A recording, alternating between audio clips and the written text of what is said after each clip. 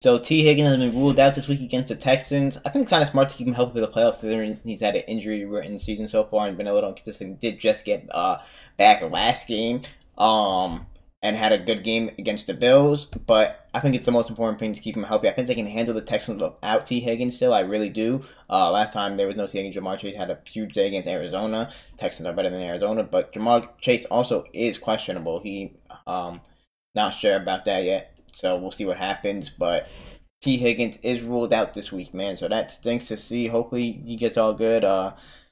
Just keep him healthy for the playoffs. Then again, the Bengals are still a team that need to make the playoffs. So, he is going to be needed in this regular season at some point. So he is ruled out. So we'll see how they play without him.